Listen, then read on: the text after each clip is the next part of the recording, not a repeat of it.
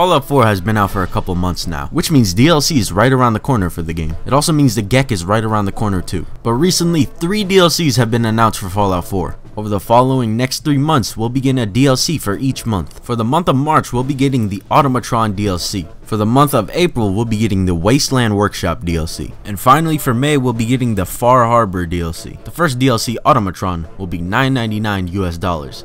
The description for Automatron is, the mysterious mechanist has unleashed a horde of evil robots into the Commonwealth, including the devious Robo-Brain.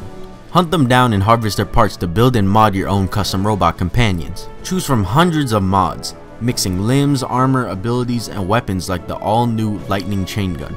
Even customize their paint schemes and choose their voices. The next DLC, Wasteland Workshop, will be $4.99 US.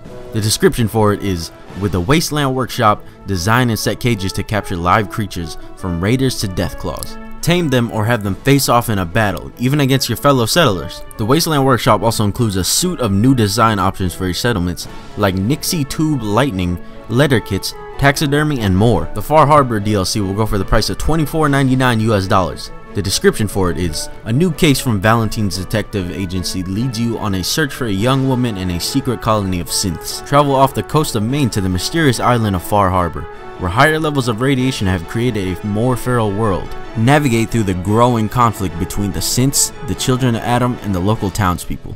Will you work towards bringing peace to Far Harbor, and at what cost? Far Harbor features the largest landmass for an add-on that we've ever created, filled with new faction quests, settlements, lethal creatures, and dungeons.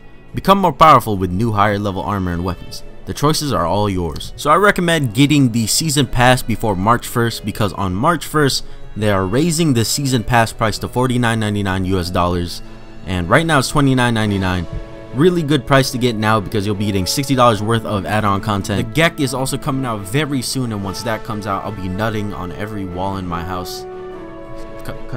Cut that out.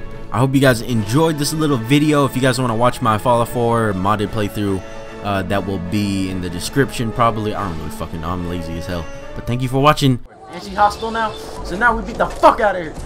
Hit that bit with a crit. Oh, it did like no damage.